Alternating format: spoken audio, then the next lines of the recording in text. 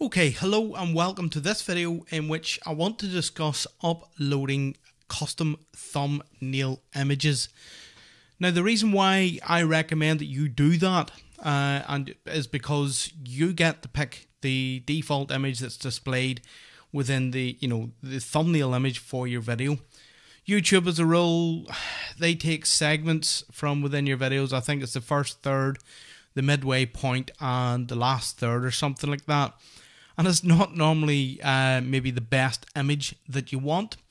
Likewise, if you upload your own custom thumbnail image, you can make those eye-catching. You can make your video look enticing, and therefore basically draw people to your video rather than other people's videos within YouTube and the YouTube feed.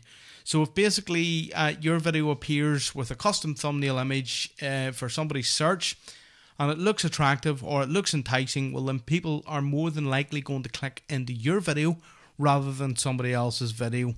So it's a great way to draw people in. The same as obviously it'll be rendered if your video is shown within the Google search results and anywhere else that your video is embedded using the YouTube embed code. Your custom thumbnail is also displayed. So it makes the video basically and the default player look really, really nice compared to the current custom thumbnails that YouTube kind of picks. So really to do that, it's quite easy. You need to first and foremost have your account verified. What we'll do is we'll click the top right icon and then we're going to go into the YouTube settings. As I said, you need to go into view additional features and have your account verified and have your custom thumbnails enabled. Once you have that enabled, what you then need to go into is Video Manager. Choose the video that you want to obviously upload the custom thumbnail image. So because this one's scheduled, we'll actually leave this alone and we'll go and edit the next one that's already been published, which is how to verify your YouTube channel. We're going to go into that, and you'll see here you have a choice of 3 custom thumbnails or default thumbnails that YouTube themselves sort of render out and pick. But what you also have is a little icon down here now that says custom thumbnail. Click that, and basically it then sends you to go and pick the custom thumbnail you've created.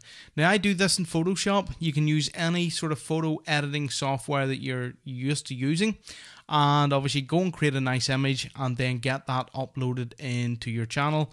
Now generally I use the 16:9 ratio, so you want to do that as well. Let me just find the image, verify the YouTube channel, which is this one here. So I'm going to select that image. That's the one that I want. I'm going to select open. It's currently uploading this, and basically I want to set this as my default custom thumbnail image. Just give it a second whilst it uploads. It's basically now uploaded and it's selected. It's automatically selected this as my custom thumbnail image. All that I need to do now is save the changes. So once I save the changes, I'm going to return back to my Video Manager, as we can see here, and it's now showing as a custom thumbnail image. So what I'm also going to do is I'm going across to broadcastgeeks.com, and this is the same thumbnail image that I have uploaded for the video. It's also the default image for the blog post.